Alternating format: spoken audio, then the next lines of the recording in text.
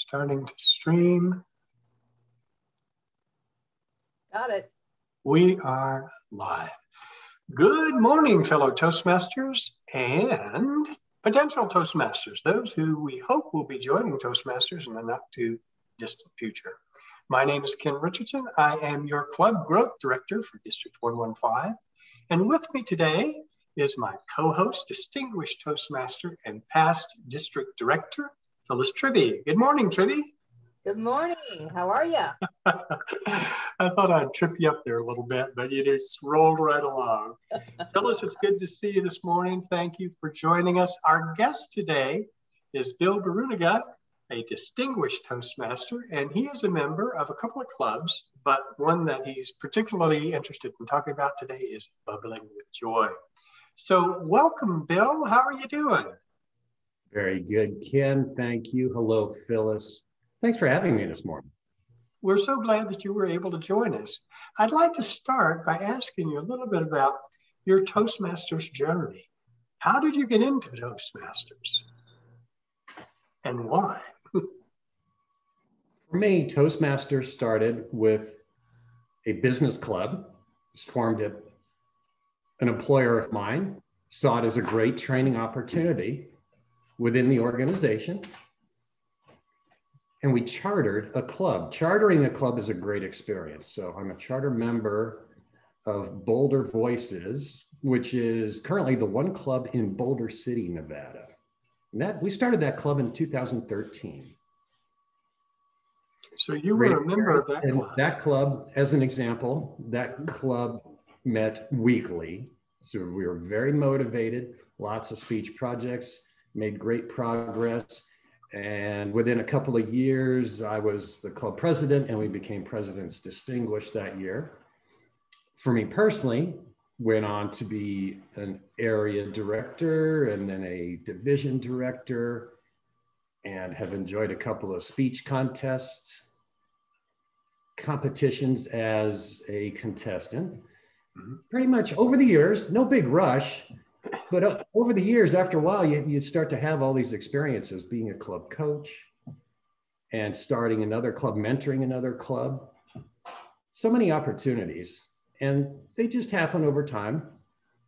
And so many great people. It's been very helpful for me personally, and what a great community we have in Southern Nevada among all of our clubs.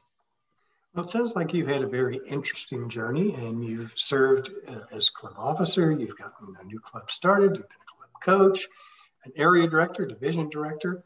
So that's really terrific. What is it that motivates you to stay in Toastmasters?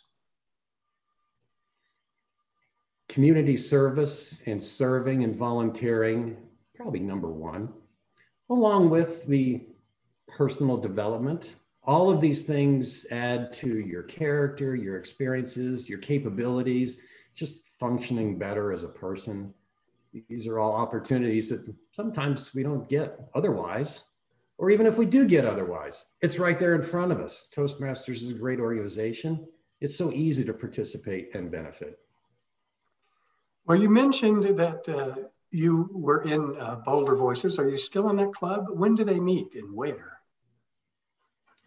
They meet in Boulder City, and they're most affiliated with a large employer in Boulder City, the Bureau of Reclamation. Great meeting rooms and offices, very nice for Toastmasters meetings.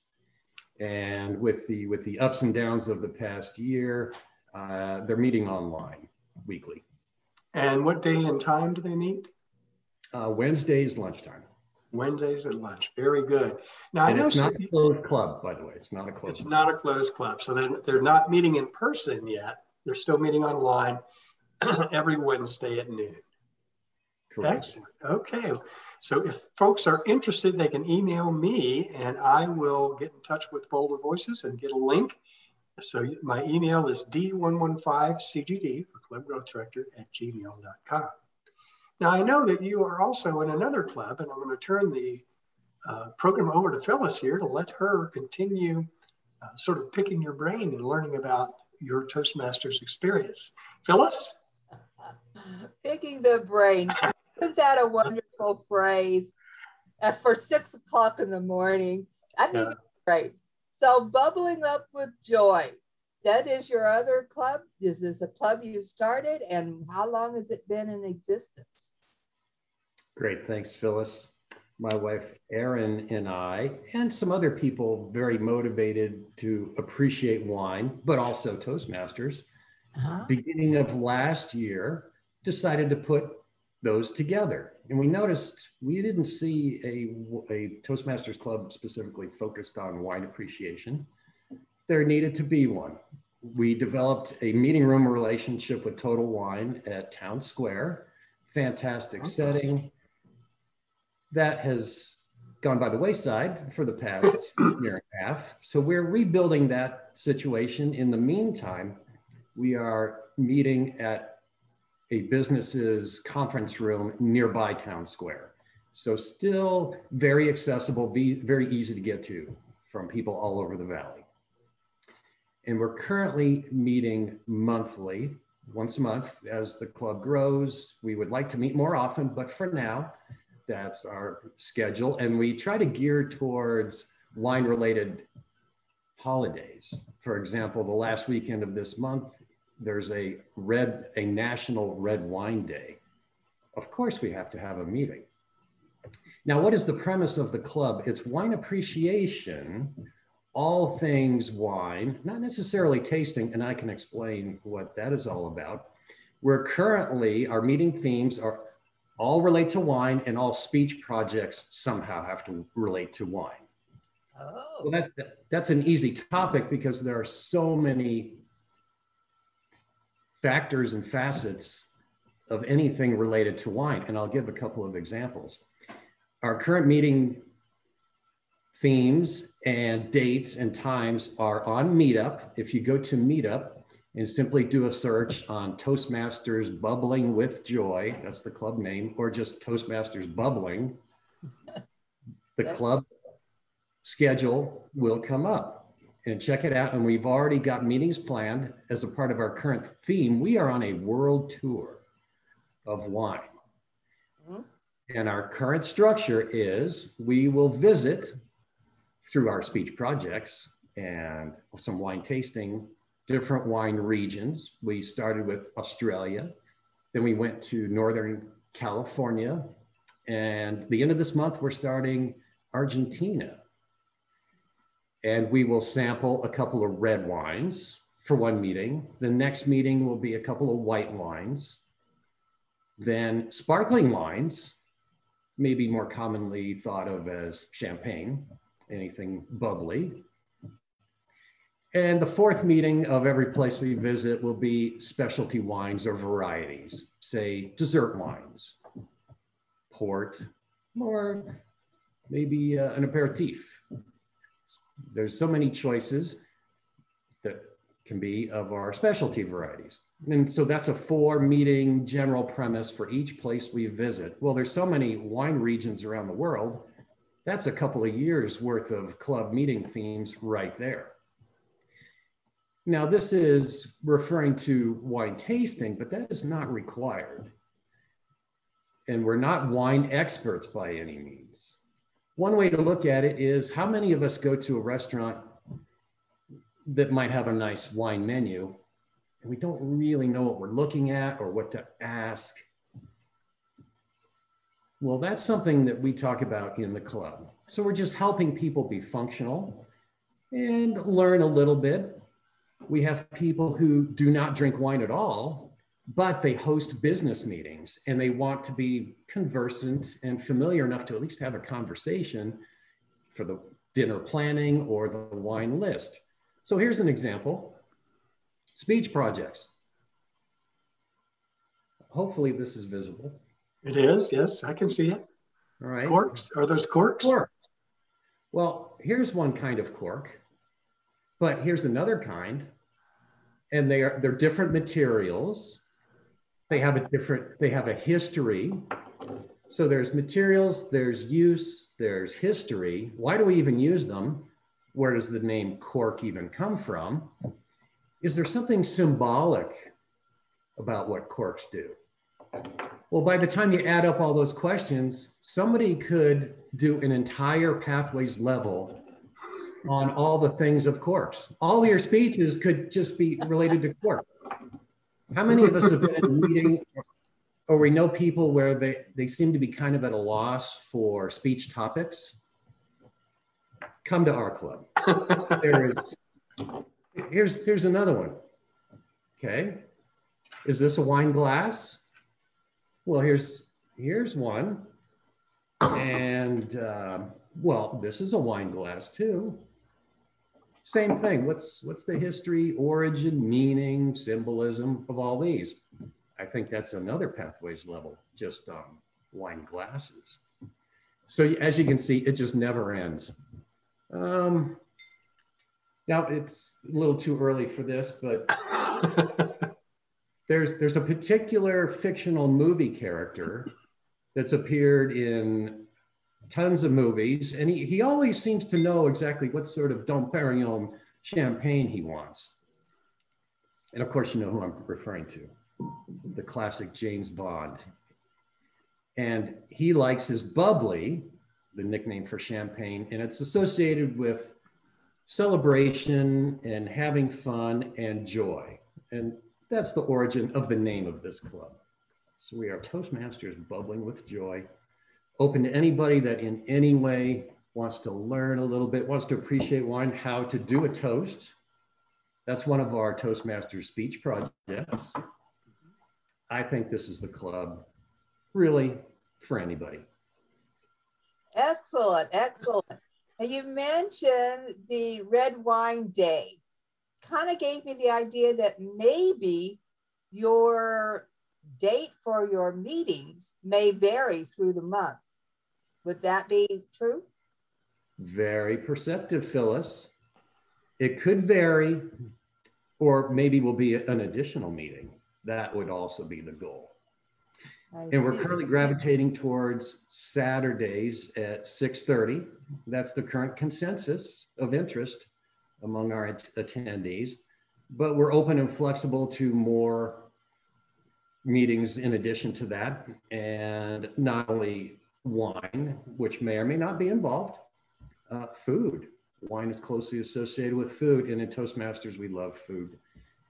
That can be a part of our meetings as well. Maybe a separate meeting. We might go to a restaurant or somebody might host at home, some food with a wine list. So the opportunities are endless. And yes, in conjunction with all of the many wine-related holidays during the year. Well, you know, I was thinking about that as you were discussing the various topics and the food, and I thought, this is great. I never know what wine to pair with what food. And I'm sure that I always get it wrong. So that would be, you know, just a fantastic lesson to learn. So you don't look too silly when I do know you're supposed to put white wine with fish, but I always prefer red wine. So this is a great example of how you can explore your hobbies or interests and create a specialty Toastmasters club. What a great combination of factors. You get friends, you get wine. What else could one ask for? Exactly. And the topics really are endless. History, culture, science. It goes on and on, anything loosely related to wine. Well, I can see where you would go into a winery. This is by Zoom or by the internet. Find out all there can be known about that particular winery. And I can see why it might take you 4 weeks to get all the information to your members about what you found at that particular winery. And therefore, when I go to visit that country, I might check out that winery because of your research. Have any of your members ever gone to one of your wineries that you've researched? We look forward to that. And yes, actually, that does come up. People will bring a wine or talk about a wine from where they have been, which is a great source of more stories and more speech projects. I've got a couple of, you notice me looking off. I've got another computer running here and I'm checking Facebook. And there are a couple of really interesting comments that I want to share with you. First of all, a question. How many bubbles are in a glass of champagne? Is that a question you can answer for us, Bill? You know, the last time I counted, I got up to 800,432. Okay, good answer. Now, the other thing here, this is really an interesting idea. By the way, Ken, that may or may not be somebody's club number. Also. I need to use that question. Oh, that was a club number. I like that. Very creative for so early in the morning. Here's a great idea. This comes from our esteemed public relations manager, and she said, what about a joint meeting with Toastmasters in the kitchen? That's one of our newest clubs. They meet exclusively online, and they spend their meetings talking about food, and they have demonstrations on how to prepare food. And it sounds like it would be a terrific match to have Bubbling with Joy and Toastmasters in the Kitchen have a joint meeting where you can talk about, here's what we're fixing today. And then Bubbling with Joy can talk about, well, this is the right wine to go with this food. What do you think about that? I think that meeting will be all weekend. That's a fantastic idea. Of course, absolutely. Excellent. That would be great.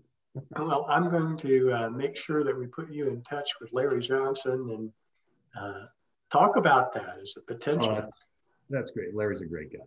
He is. I think one of the things that makes Toastmasters work so well is having some flexibility about how we do things, but more importantly, making sure that we provide fun in our meetings, and there's enough variety that you'll find something for everyone. So I think that's a good example of how that can work. What a unique way to go about that. Absolutely. And anybody's desire, they want to learn, of course, advancing your Toastmasters skills, that sort of learning, but then anything related to wine, learning at all, just an interest, wine tasting, yes, but so many wonderful topics surrounding it. And yes, food is a part of it. In fact, and that is a part of our plan. Every so often we will have a meeting that involves pairing food with wine. So absolutely, Toastmasters in the kitchen. Phyllis, from a non-wine drinker, is there a wine that I can stock for people that like wine with their meal that goes with everything? Or would be okay with most things? I think that is clearly a speech topic. And that topic can be explored, definitely. And we've talked about that sort of thing in club meetings. As Ken mentioned, well, you know, we regard reds pretty well. Some people prefer their whites. You probably want one of each, probably a lighter red, kind of an all-purpose, like a Pinot Noir. That would be nice if you had something like that around. Any red wine person should be happy with that. There's some great white wine choices. And a lot of people like their Chardonnay. And then we get into the range of prices of how much you'd want to spend. That's another big topic. Doesn't necessarily have to be a lot. And then how to store wine. Generally keep things cool. We're in the hot desert, but if there's a way to keep wine somewhat cool, that helps also. We talk about that.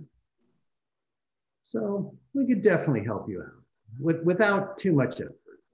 Just like you say, that is excellent. Just socially, this is a part of social grace. Just simply having a couple of suitable bottles of wine handy for those moments. That is excellent, Phyllis. That's a great idea. I was at Steve Goldstein's when he'd had his kitchen redone. He had a wine cooler put in this new kitchen. And I was impressed that someone felt that strongly about their wine. So would all of your members kind of feel strongly about their wine? Not necessarily. Okay. They might. We have people that just simply want to learn. If they get to that point of realizing, ooh, you know, I want to pay attention to wine storage. Some of us, yours truly, actually dedicated a room of their house to wine storage. Oh my. And Wow. Well done, Bill. This is the man to talk to. He knows his stuff. Okay. it has its own cooler, its own little air conditioning unit. And a friend and I went to Napa Valley to get some used red wine barrels that we cut up and turned into storage racks. So that's a part of our wine room here also.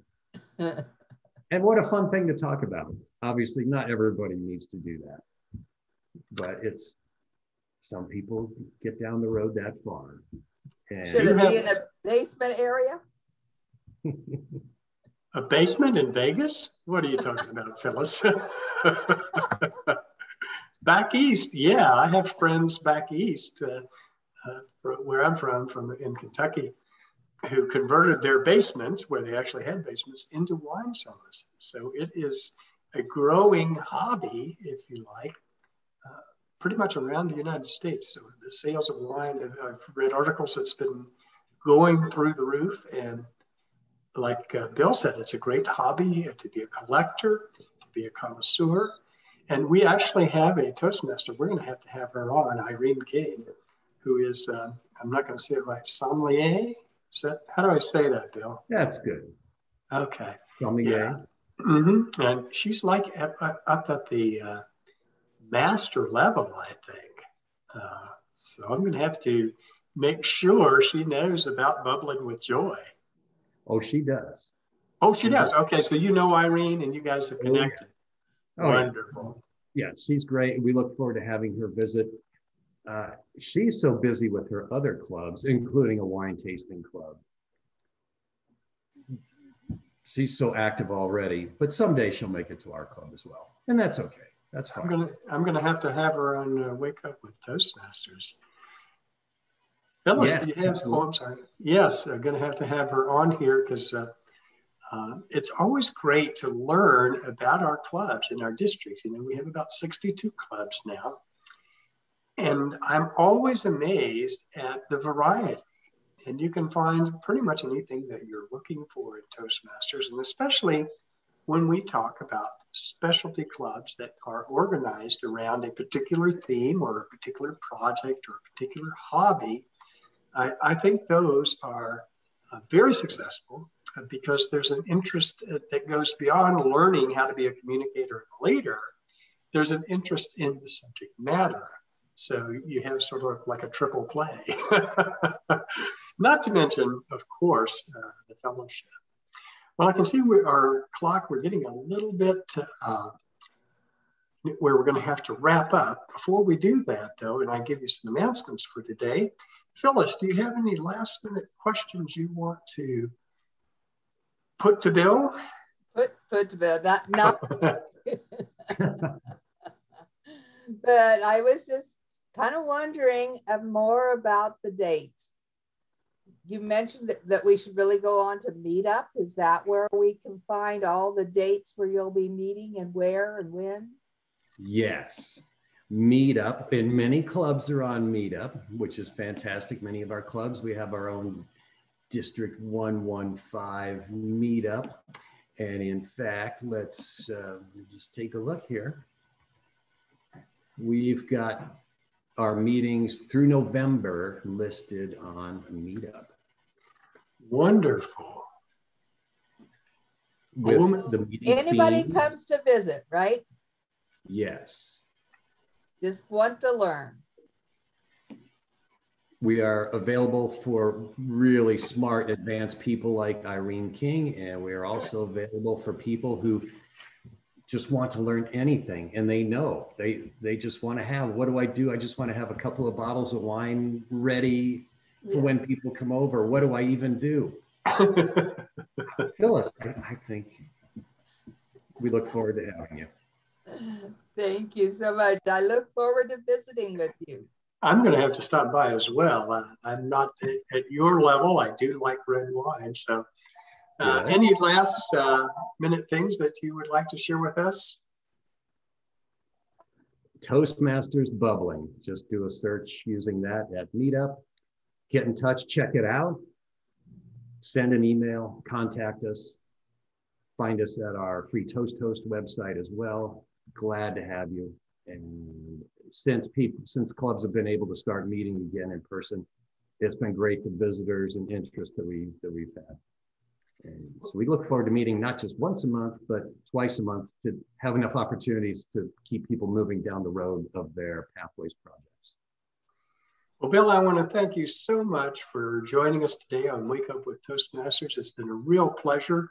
I've learned a lot. I didn't really know much about Bubbling with Joy. I didn't realize they were a wine club, but thank you so much for sharing that. I've got some great ideas going forward, and we'll have to have you back someday, or better yet, we'll have to do a remote where we are in person at Bubbling with Joy, sampling the wine. I'm just curious to how the program would go after about 3 glasses of a good Cabernet. Better save the wine tasting to the end. Absolutely. Okay, well, I want to tell our audience, thank you for joining us today, or if this is going to be posted on the Club Growth Director Facebook page. So you can watch it anytime. Just go to Facebook and search Club Growth Director, Toastmasters Club Growth Director. It's actually TM D115 CGD. So you can watch this program later. Upcoming events, I want to focus on today, reminding you that on Saturday at 6 p.m., we have our educational programs. So if you want to sign up for that, shoot me an email. I'll give you a copy of the link and tell you what programs are there. I can't remember them all offhand, but off the top of my head. But I know that we're going to be doing a new member orientation, as we always do. Introduction to Pathways for new people joining Toastmasters. We're going to have a program on Facebook and websites for our clubs. And then Gene Williams, our program quality director, is doing a program about Zoom, sort of an intermediate level Zoom. So if you have an opportunity, please join us. Again, send me an email, d115cgd@gmail.com, and I will send you the link and the list. The program runs, we have 2 sessions, basically from 6 to 7 p.m. and then 7 to 8 p.m. So we'll see you tomorrow. Don't forget that Wake Up with Toastmasters is on 5 days a week. Phyllis and I host on Tuesdays and Thursdays. On Mondays and Fridays, we have our program quality director, Gene Williams, and on Wednesdays, our public relations manager, Jennifer Smith. So thank you for joining us. Have a great day, everybody, and we will see you on Wake Up with Toastmasters. Thank you, Bill. And thank you, Phyllis. Thank you so much. Thanks, Bill.